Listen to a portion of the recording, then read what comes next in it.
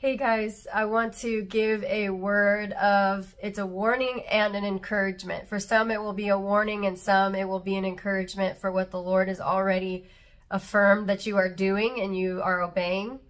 But this is a times and seasons word. The Lord said this is a word for my people in this specific season in the earth. So Father, I ask that you would bless your people, that you would speak to them, encourage them, warn them or admonish them as needed, that you would show them the hope that is before them in Christ Jesus and the future that you have for them. And I pray you'd bless them. I pray you'd give revelation, Holy Spirit, from heaven down to us now, and that you would bless your people in this time. In Jesus' name, amen.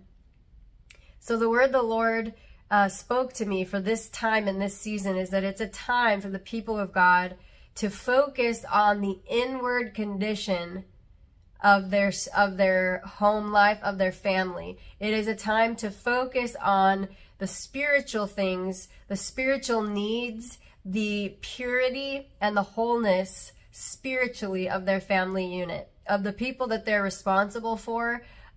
Whether if you don't have, if you're not married or have kids yet, or you live alone, in this season of your life, then it would be you and the condition of your life in your home, or those maybe that you have authority over.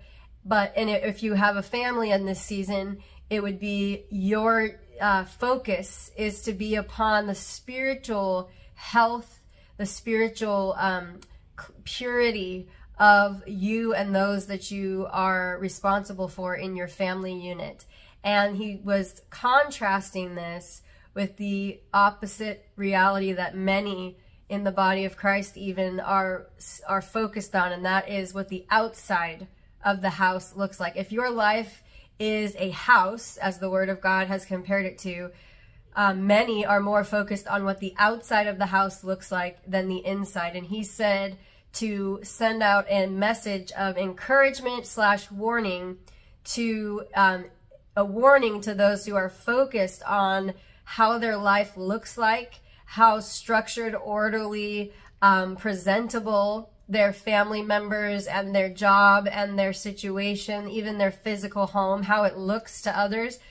And he said to shift your attention to the important thing in this season. It's so important that we deal with the issues, the spiritual issues, the real issues that are going on behind closed doors in the home, and focus our attention, lay aside things that maybe even seem important or could seem urgent. Lay those things aside, things that you maybe always done as a family to keep up your appearance or keep up the schedule and the activities you've always done, the vacations or whatever it is, to ask the Lord to show you what things can fall to the ground in this season so that you can pick up the important task and assignment of making sure your spiritual life as a family, whether it's a single, a couple, a family unit, that the spiritual life of your family and the real issues that you guys are dealing with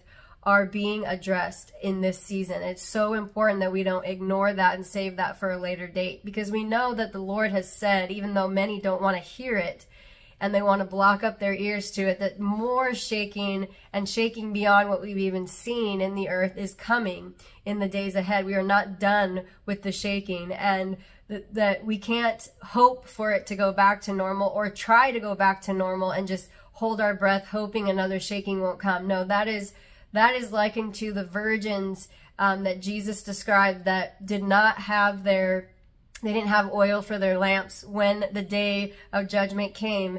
They weren't ready and they didn't have oil for their lamps. But it is being wise, like those wise virgins that had the oil ready for their lamps, that it would be wise to focus and prepare spiritually your family unit, your home. Ask the Lord, what are the areas that need to be, there might be some deliverance. I believe that there's a lot of deliverance that needs to be done in our homes, in our lives, things getting rid of access points that the enemy has had to our family, to our children, to our home, refocusing on the strengthening of our marriages, refocusing on the strengthening of our children's spiritual condition, not their outward condition and how they appear to others, not how well behaved or good in school or whatever in their life and their job that they appear to be doing. No, the focus should be the spiritual reality, the spiritual health of our family members and of our home. And the Lord will honor that. He made it clear to me that the Lord will honor that when we focus. We choose to lay aside the outside of the house and making it look nice and neat and pretty and focus on the inside, the true spiritual issues that need to be dealt with. There will be so much fruit and blessing that come from that, not just for you right now, but for the generations that follow after you, for your children's children's children and their grandchildren. For that your decision to deal with those issues, to deal with the things that nobody's talking about because they're more focused on going to the next event or making everything look polished.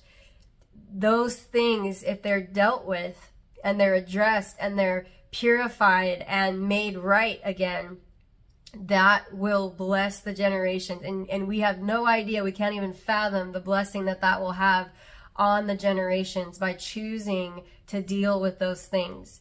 And the Lord knows how hard it is for us to not care or concern ourselves with how we appear to others. But when you say yes to the Lord, that is one of the very first things that He will test you in, that He will purify you in, is He will have you, direct you to do things, excuse me, that will look so foolish to others, that will make the outside of your house look like ridiculous, look like you just painted it some crazy wild color and everyone's staring at you wishing that you would have just stayed normal. It's part of the process that God will root out of you pretty early on when you say yes to following Him completely, as He will test that you are okay with looking foolish to others, that you look foolish to the world and the world system and how things have always been done and how things make sense to others. He will purify that out of you, I can assure you.